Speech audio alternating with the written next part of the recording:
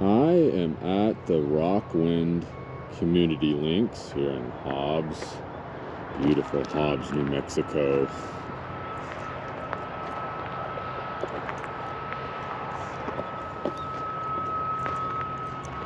This is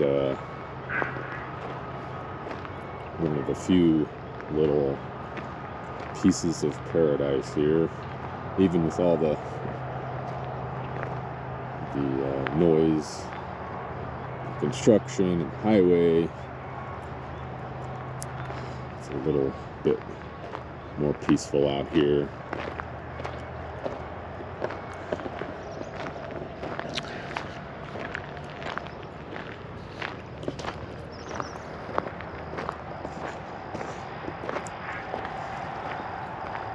So I'm kind of testing this out, getting my practice in. So I don't know what that used to be. Like I don't know. It says it's the National Guard Armory, but it's clearly abandoned. I don't know what they're using it for now.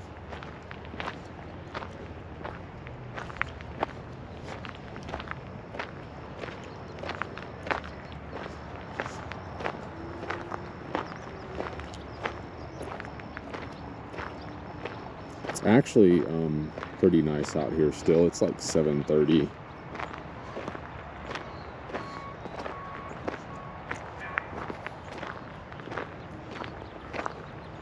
Just taking a walk around the golf course. There's this little trail that goes around. It's a nice trail, and there's not many people out here. I saw a guy get out with his dog. He went the other way.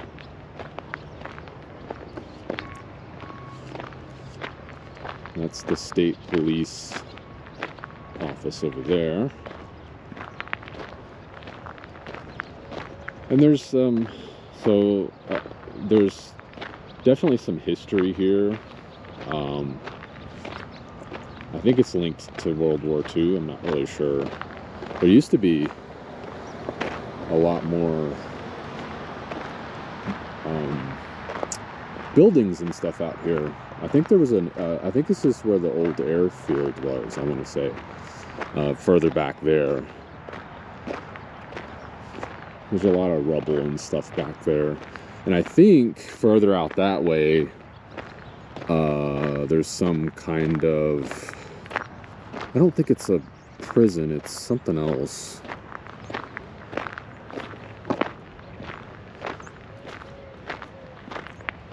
There's also a campground over there, and just across the street, there is a little pond. I think it's a man-made lake pond thing.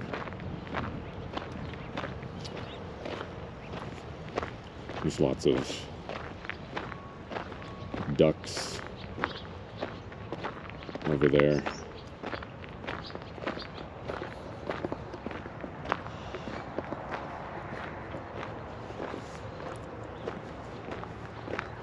Now this is what I've been doing every morning, coming out here,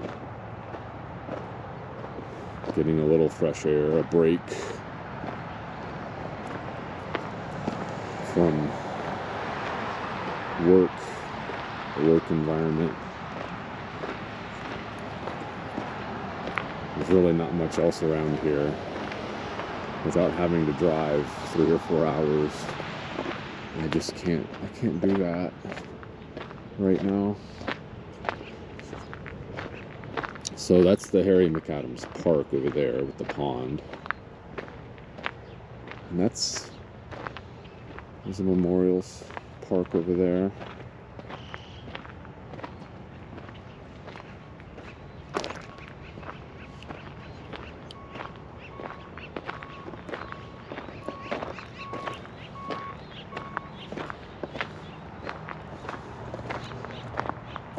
I think I've only played golf once in my life. And that was when I was probably 13, 14, somewhere in there. My uncle, he's a big golfer, and so he took me out. Was it this golf course?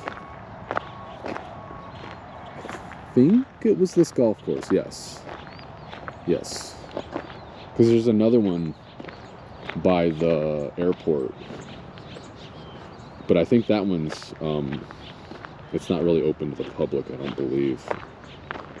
You have to be in the members club or whatever.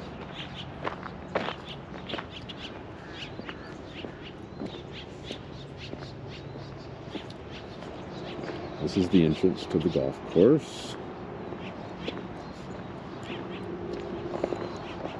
They were having tournaments here, I think, for Labor Day weekend. There's a lot of people out here.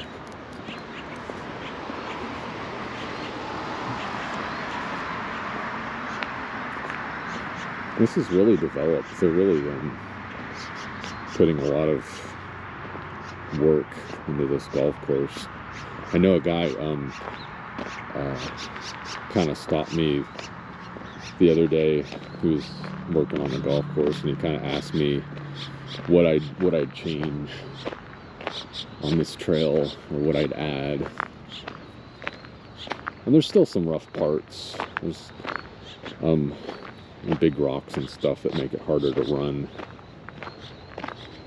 And always, I mean, trees are always a good thing.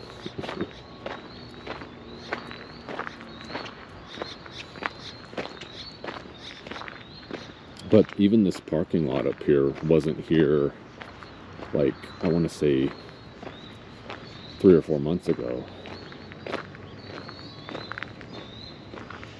This is all pretty. I don't know if it's real or fake. It looks fake, but I assume it's real, but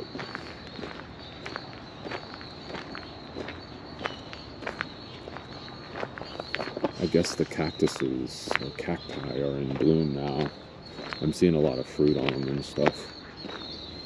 There's the pond over there.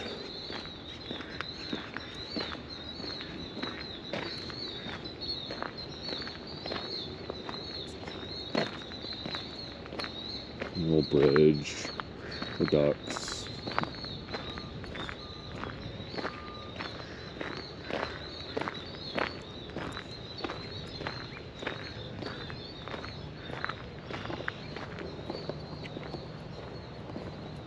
And that's the parking lot they just put in.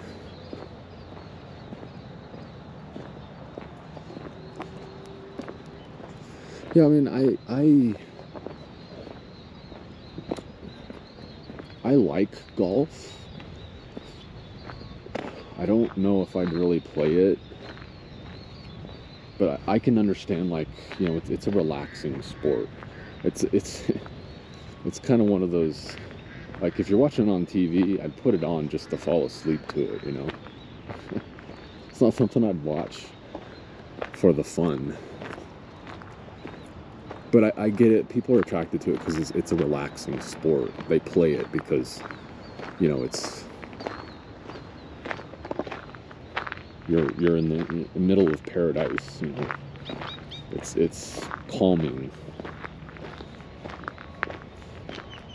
But this was one of the things with golf courses is that they require so much water and resources to maintain all this, especially in a desert environment.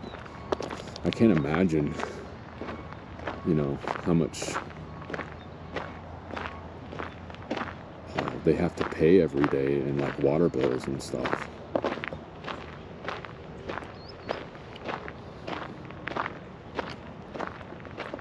But it sure is pretty. I mean, there's nothing like this in Hobbs.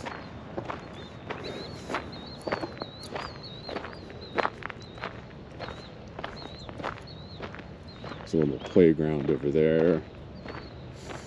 I'm sure this place is really popular, you know, in fall, winter, spring, the cooler months.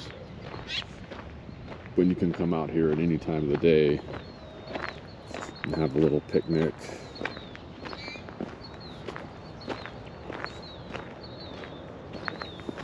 I miss that. In Michigan, you know, we could go out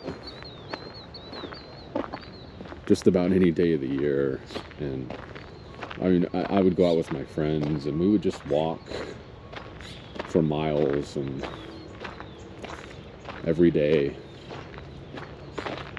after school or whatever.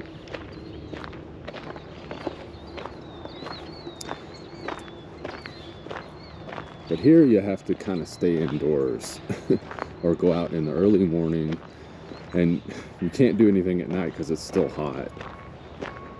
You can't see anything.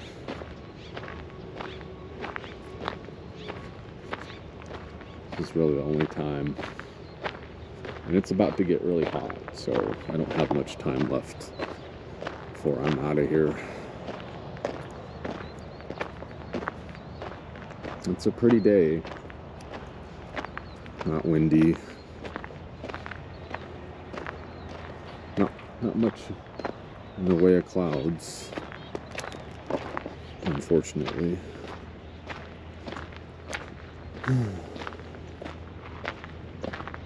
But yeah, how nice would it be to like fix a little picnic basket and come out here and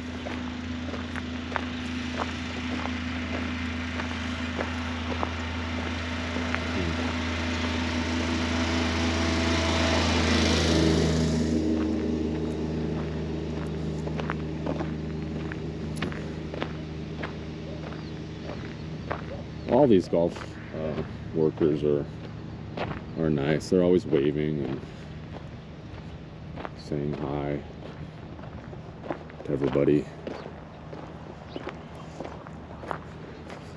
I wouldn't mind working out here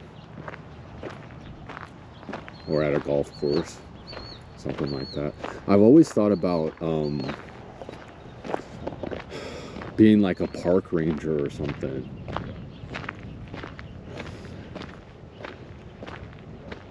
That way I can always be somewhere nice, you know? I can work there. I enjoy nature so much.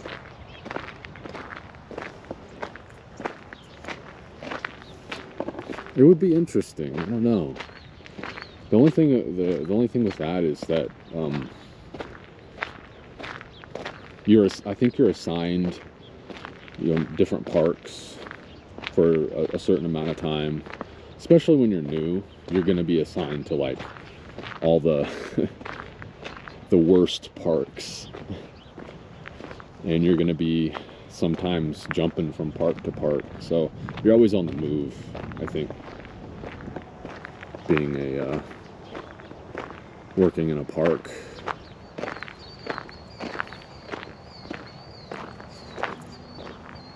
We were kind of, so I've been to the Carlsbad Caverns quite a bit, and you know, we were asking the park rangers those kinds of questions,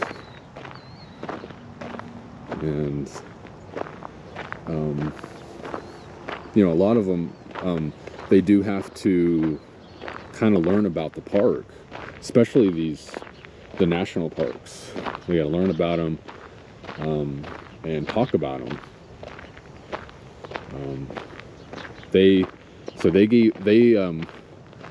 That was when they were doing, like, every night, I guess every morning too, but every night there's the bat flight, and so a ranger comes out there and tells everybody about it, and answers questions and all that, and then they give tours down into, you know, the parts of the cavern that aren't as safe. And I took a really cool tour the last time I went, where they turned off all the lights, and they kind of um, you know, asked you, you know, what you felt being so far down in the earth, pitch black, you know, what was going through your head, and just how little all of your worries and the world above you mattered when you were like down there with the dark pressing, literally like pressing into you. It was so thick.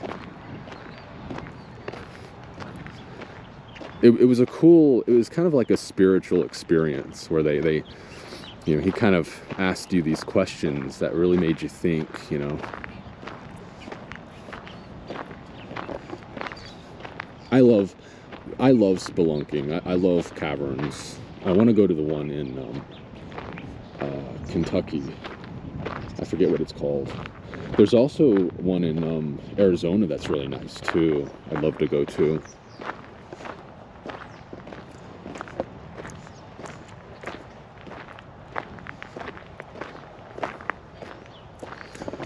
I'm not sure what this building is, or what it's for.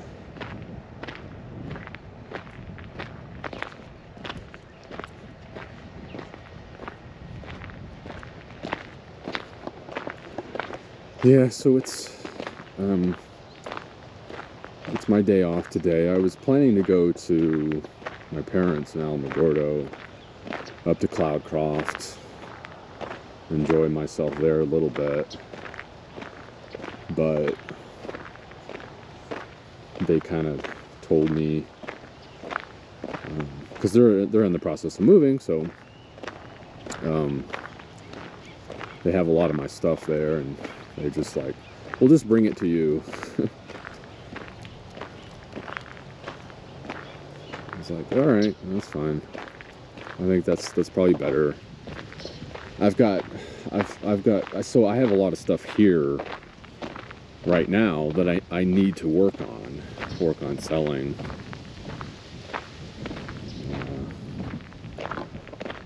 So I decided I'll just stay here and work on that on my day off. I'm gonna work. It sucks, but it's the only way I'm gonna get this ball rolling, so I can get out of here and do something else with my life. I had I don't know, I had an hour-and-a-half meeting yesterday because we're putting in this new system, and oh my god, it's going to be so stressful.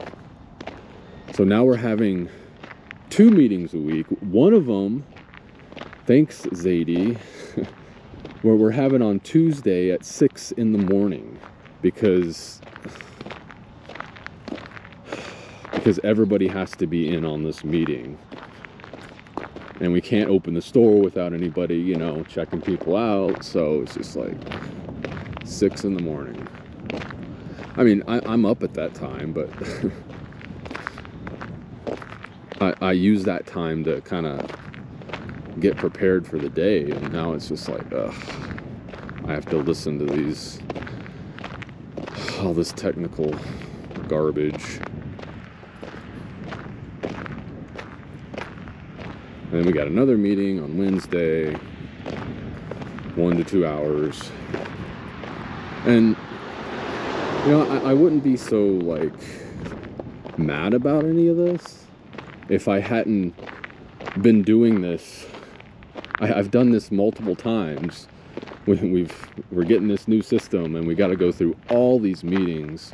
I've been in so many meetings the past 2 or 3 years. Oh, I'm just over it all.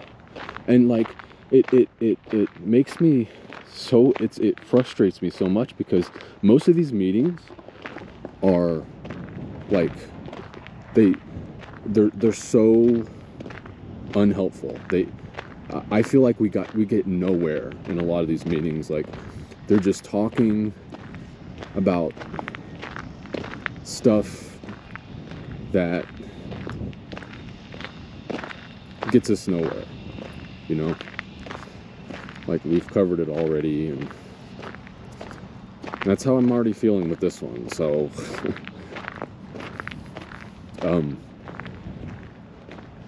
So we've done this multiple times over the past 3 years, and we've gotten screwed out of a lot of money because the system didn't work out. And so we go back to the old system. And now we're back on the old system, getting ready for this new system that's supposed to be the answer to all of our problems. That's what they always tell us. These little things, I wonder what they are. Because my grandma used to have them out in her backyard. And I know they like stink. Like they're, I don't think they're good to eat or anything. I always remember playing with them. I don't know.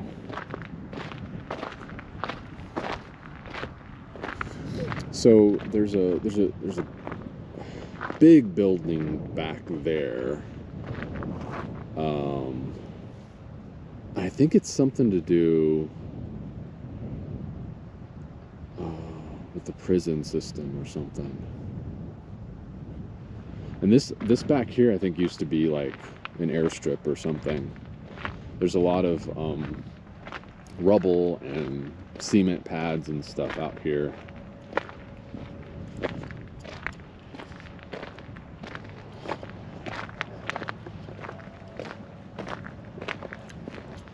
But yeah, it's and that's the last thing I want to do when I come out here is complain about work. I don't like complaining in general. I like to stay positive, think happy thoughts, positive thoughts.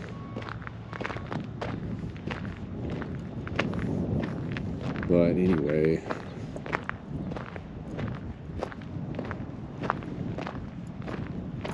I wish I were somewhere else and doing something else. Really, I just want to be on the road, going from point A to point B, because it's about the journey, it's not about the destination. That's what I've always stood by. It's always been the case in my life. So I've always enjoyed the journey, and the destination usually is like the icing on the cake. But when it's over, you wanna start back on that journey again, you know?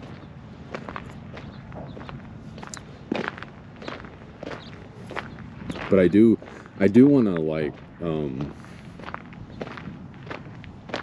go somewhere beautiful and wake up in that environment, you know? In the mountains, surrounded by trees.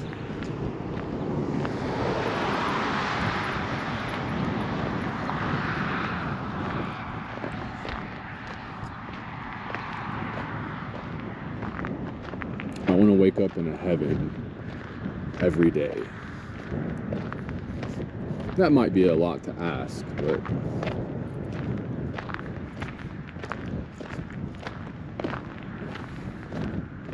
I think it's totally doable. I mean, traveling is how you do that.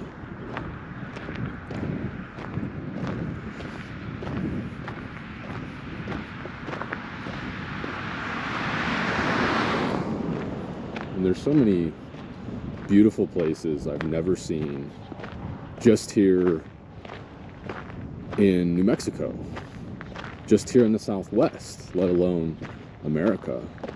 I mean, I haven't even been to the Grand Canyon. or, you know, in Utah. I would love to stay in those places for as long as they let me.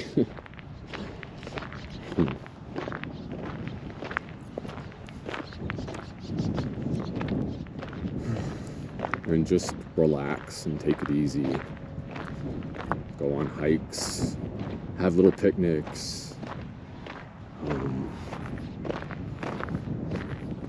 find a nice reading spot. That's what I've always liked doing